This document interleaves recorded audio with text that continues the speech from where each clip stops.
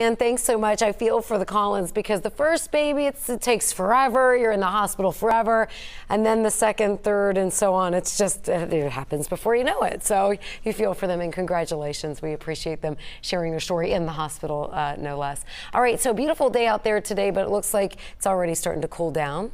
Yeah, it is going to turn cooler for the rest of the week around here. But I think if you kind of keep this in perspective here, it's only going to get cooler. It's not going to turn cold, at least not yet. That's down the line, and we were talking about that a little bit earlier. That's in about 2 more weeks when we got cold. Kevin's looking at some snow. Yeah, that's about 2 weeks away from now, but we'll talk more about that in the weeks ahead. Of course, we've got a little time to keep an eye on the big chill that's coming as we head later and deeper into the month of December. But for now, we're just going to cool things off just a little bit because we've been in the 60s the past 2 days, and here we are even late on this November night. Temperatures are still well into the 50s for many of us. In fact, it's still 55 in Mason, Springboro at 53, it's 52 in Alexandria, Harrison at 52. However, the cold spot tonight is down here in Maysville at 39. It's going to be one of those type of nights where if you live in a valley or a low-lying area, you're going to be a little bit colder than your neighbor because we've still got this light southwesterly breeze outside. So if you're kind of in a sheltered area from the wind,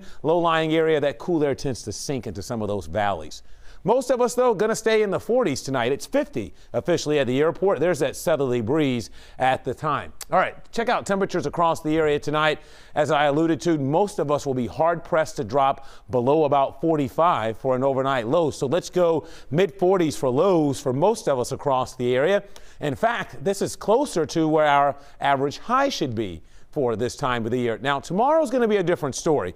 Temperatures aren't going to climb as quickly tomorrow as cooler air will kind of be gradually sneaking its way in. However, with sunshine a good part of the day, you probably won't really realize it until late in the afternoon. But highs tomorrow are going to be about 5 to 7 degrees cooler than they were today. So they'll range anywhere from around 50 to our north and our northernmost communities to mid-50s generally to the south of the Ohio River. So here's kind of your out-the-door forecast for tomorrow morning. Not as chilly at 5 a.m. in the 40s. By 7 a.m., expect mostly cloudy skies, and by 9, sunshine will be returning to a good part of the area.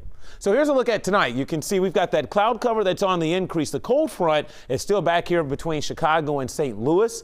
It's moving into dry air, so aside from producing some clouds, don't expect any rain to accompany this cool front. Here's a look at Futurecast. In fact, you can see that band of cloud cover that drifts its way across the area in the morning. Then we get back to sunshine, and overall, it looks like a nice day tomorrow. It's just not going to be as warm as it was today, but I'll take mid-50s in late November.